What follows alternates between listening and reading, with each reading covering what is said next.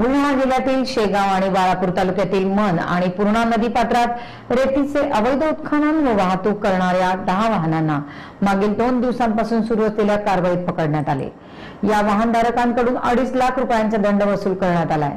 शेगाव तालुक्यातील पूर्णा नदी व बाळापूर तालुक्यातील मन नदी पात्रात अनेक दिवसांपासून रेतीचे अवैध उत्खनन करून चोरट्या मार्गाने सर्रास वाहतूक सुरू होती। महसूल विभागाच्या कारवाईपूर्वी सदर वाहने घटनास्थळावरून पलायन करण्यात पटाईत होते। ही बाब लक्षात ठेवून शेगावचे तहसीलदार गणेश पवार यांनी एक पथक तयार करून विभागाने सापळा रचण्याचे सांगितले। त्यानुसार मंडळ अधिकारी यांच्या ताफ्यासह नदी पात्रात पोहोचले असता त्या ठिकाणी ट्रॅक्टर, टिप्पर असे एकूण 10 वाहने ताब्यात घेण्यात आली। तहसील कार्यालयात ही वाहने आणल्यानंतर वाहनधारकांकडील रॉयल्टीची चौकशी करण्यात आली।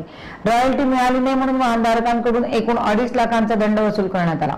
या धडक कारवाईमुळे अवैध रेती वाहतूक करणाऱ्या वाहनधारकांचे धाबे दणाणले।